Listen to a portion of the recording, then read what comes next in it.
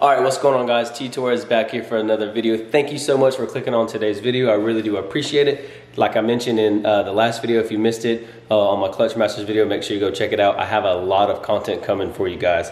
So today is going to be an install video, but before we get started with that, I just want to let you guys in on a little news just in case you missed it. So we're going to be doing this install video. I am going to be getting my clutch installed this Friday. You are going to get content for that. So if you want to see behind the scenes stuff of what's going on, make sure you follow Street Image Performance, their Instagram account. I'll have their name right here, and I'll have their Instagram down in the description. I will be going to them Friday morning. We're going to get started on my clutch install. I'm going to be doing my best to give you guys an install guide, maybe like a how-to the best I can.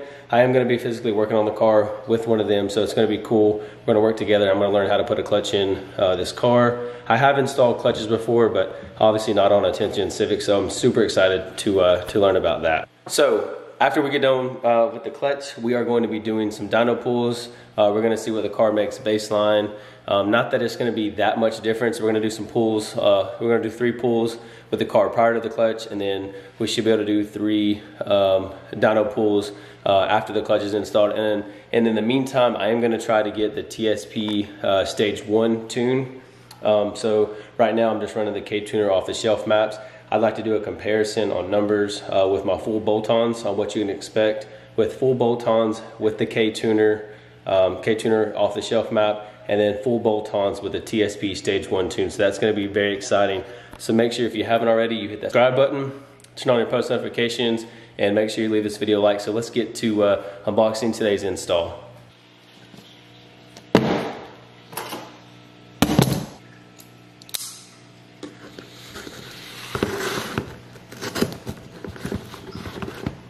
Do not recommend cutting toward yourself whatsoever.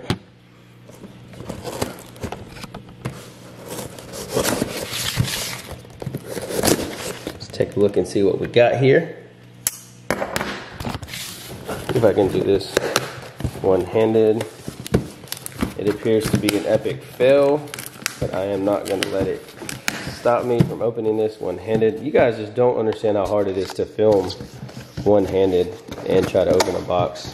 Yes, my favorite. We got a bunch of peanuts. Let's go. Okay, as always, nice swag. Oh, awesome. Got a nice jet tag that will be going on my keychain. Thank you guys so much for sending that out. Looks like we also got some stickers. I do like the new jet tag, so thank you guys for sending that out. And you know, as always, you guys have good packaging.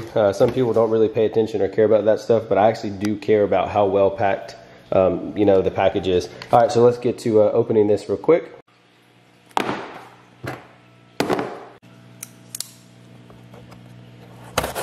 Voila. Oh. Let's take a look. All right, so I know I haven't mentioned this yet, but this is going to be the pedal throttle spacer. So you have your actual throttle spacer right here, and I'll go into details with that in just a second. And then of course you have the new hardware that's supplied with it. I do like how it's color matched to the brand. I think that's pretty awesome. And we have a nice cool sticker, so I'm gonna put that on my little tool crib cart that I just got, so I'm gonna sticker that out. All right, so what you have here, as you can see, this is for actual throttle spacer. Should be a super simple install. Remove three bolts from the actual existing pedal, and you're going to remove one actual clip. That's for electrical reasons.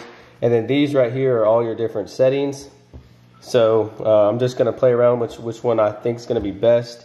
And yeah, hopefully I can show you all in the video how the pedal gets moved closer and closer to the brake. So the goal is, you know, when you heel toe, you want to be able to hit the brake and hit the gas, blurp the gas, you know, brake, blurp, brake, blurp the gas. So let's get straight into the car and let's get this thing on there.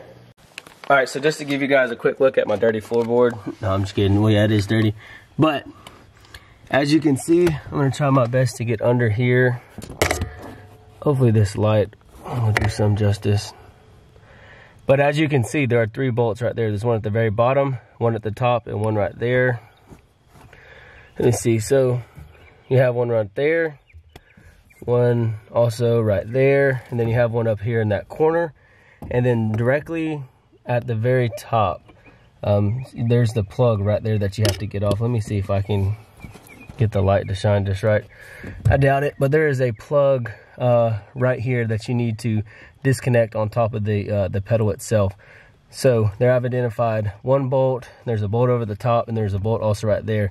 And I'm gonna try to get a better light. I'm gonna get a light that actually can sit down and shine up and see if we can get some better video quality. All right, so this light is a little bit better. So like I mentioned, there's one right there you need to take off, one right there, and the one on the bottom you need to take off. Also, like I mentioned, this clip right here, you need to remove the power from that, and that's gonna allow the pedal to come off. So let's get started with that. All right, so if you're somewhat of a bigger guy like me, you are gonna have to get creative, and to get that out, I had to like slide half my body in, and also I had to I moved the steering wheel column all the way up, move the seat back. So once again, you're gonna have to get creative, but it will come off. And then once you can get comfortable back there, she slides right off. All right, so now we're gonna start removing the 3 bolts. All right, yes, you guys are gonna have to look at my nice pretty feet. All right, so here's what I'm talking about. Look how far the brake pedal is from the gas. I can barely do that, and I have like a size 12 foot. So the goal is, obviously, we're gonna bring this pedal closer to here and eliminate this gap right here. See, because I can barely, with the brake pressed down, even get close to the gas pedal. So before I finish removing all the bolts, I wanted to show you guys, I have 2 of them removed already. I got 1 more to remove. And also, just for your reference, whenever you take it out, come on, focus. Of course you're not going to. Come on. It is a 12 millimeter. She'll focus. There we go. Yep. 12 millimeter, and I did it with an extension. And once again, you are going to have to get creative to get in this this little spot right here. Trust me, it's aggravating me, and it's 100 degrees outside. I'm pouring down sweat. All right, so all 3 of the 12 millimeter bolts are now off, and boom, just like that. Here is your factory pedal for the 10th-gen Civic Si. Well, for all 10th-gens actually, super easy. So now what we're going to do is we're going to put the throttle spacer on, and yeah, I'm just going to play around with it off camera and show you which one that I think is the best. I'm probably going to go with the B setting. All right, so the next step of what you're going to want to do is obviously grab your actual spacer, come down here, and then the way you want to set it up is just how I have it. You want the brand logo to be facing just like that. See, that may be too much light. That's exactly how you want to have it set. And then the next thing, of course, what you're going to want to do is you want to go ahead and take the nuts that you went ahead and pulled off and put those directly back onto the spacer itself. All right, so once you have the actual factory bolts back in, this is what the actual spacer is going to look like. And as you can see on there, let me see if I can zoom in on it. I'm going to put my actual pedal back on the B right there, the A up top, and then the B on the bottom. I'll show you what that looks like here in just a second. All right, so the last thing that you need to do is, I now have the, see if I can get this lighting somewhat okay for you guys. So I now have all of the supplied products now in, and if you do have a torque wrench, you want to make sure that those are torqued down to 10 foot-pounds of torque. And then last but not least, you want to go ahead and plug your cable back up. This is my K-tuner wiring. I need to tuck it a little better. All right, so let's get the actual electronic piece covered back up and put on. Oh, I hate having such big hands sometimes. Alrighty, so get that. Make sure you hear that. You should hear a nice little click. Okay, that's now back on, and I'll now show you what the actual throttle pedal looks like. All right, so before, in the previous video that I showed you guys, there was a lot of distance between the brake pedal and the gas. Now look at this. I can now hit the brake, press the brake, hit the gas, press the brake, boom, I can downshift like that, brake, gas, brake, gas. So it definitely brought it a lot closer, and I love it. You guys are gonna have to forgive me. I am super sweaty. Like I said, it's like 100-something degrees in Alabama. Not really that hot, but it's probably like 100-something degrees in my garage since my car's been cooling off since I got off work.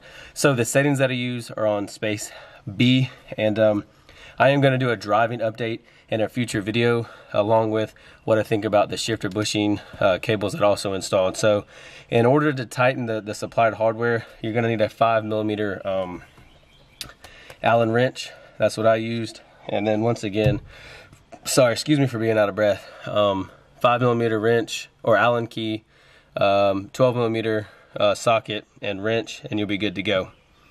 So yeah, that's that. I can already tell I'm gonna love it, just how much closer the space brought it.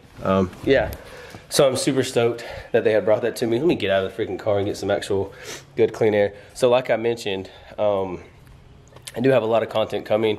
The clutch is gonna be installed on Friday, and then the next month, like I think 2 weeks into May, I'm going somewhere special. Some of you may know, some of you may not know, but I'm going somewhere special and getting my big turbo kit installed. So if you think you know where that's at, comment down below. I'm sure some of you do know, some of you may not know, but yeah. So thank you guys so much for watching. If you liked today's video, please leave it a big thumbs up. Also turn on your post notifications, hit that subscribe button. And thanks again for Acuity making some kick beep parts. I love it. I can't wait to get future parts from you guys. Thank you guys so much for sending this out. You guys have a fantastic day. Peace. It's rap packed to my pulse flat. We keep it real, no false rap. I got 4 cars and they all black. Got 4 bras and they all that. We call that ballin'. Doing this is my calling.